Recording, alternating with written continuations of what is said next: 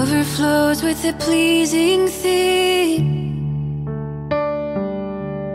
I address my verses to the King. My tongue is like the pen of a poet. You are the fairest of the sons of men. Grace is poured upon your lips. Therefore God has blessed you forever. Take up your sword upon your side, mighty warrior.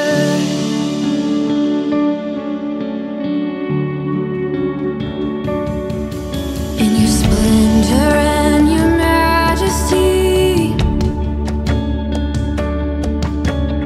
ride out victoriously for the cause of truth and meekness and righteousness. May your power accomplish awesome things. May your arrows pierce the enemy. May the enemy fall down at your feet. May the enemy fall down at your feet.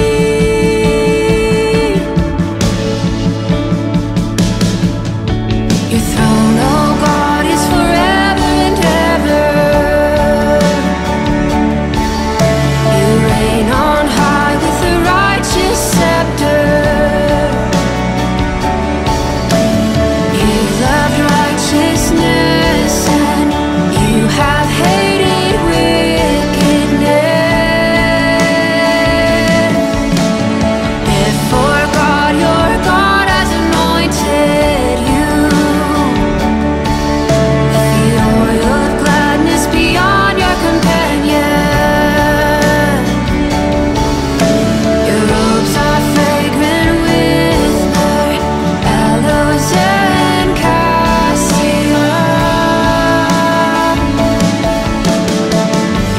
Strings from ivory palaces fill you with joy. Daughters of kings among your honored ladies. At your right hand stands your queen, adorned in precious gold.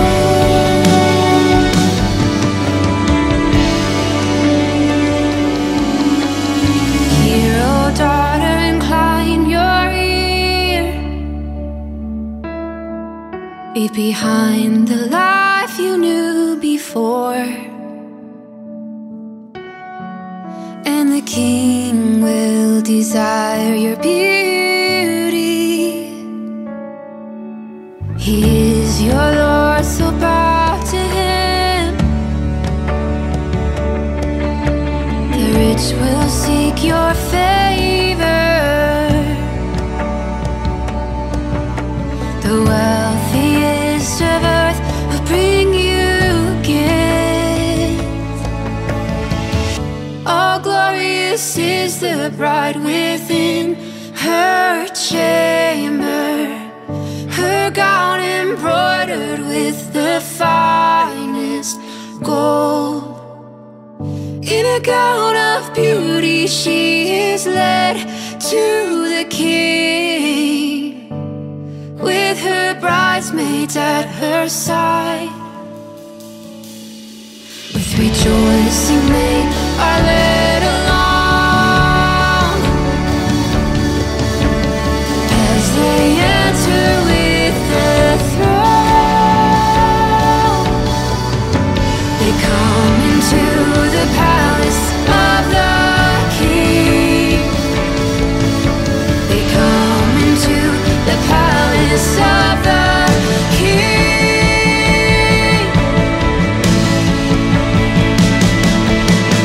In place